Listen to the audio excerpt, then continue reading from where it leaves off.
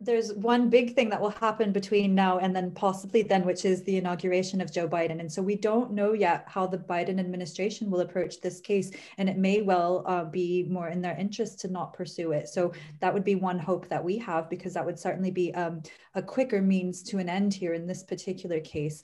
But I also think that on appeal, the US government would struggle to make the case any clearer than they already did. We heard 4 full weeks of evidence in this, and frankly, the most disturbing evidence was that related to Mr. Assange's health and mental health, and then the conditions in the US prison system. And so that won't change, that won't improve in a short amount of time. I don't see what they could say, what they could present to the court that they haven't already, because they had very adequate time to prepare their case. In fact, one could argue that they had more adequate means of preparing their case than Mr. Assange and his lawyers did, with all of the difficulties and obstacles that they faced last year. So again, though, because this case is political in nature, we believe that the whole approach was political. A political solution may be the easiest way out, which would be the case being dropped, at least the right to appeal being dropped.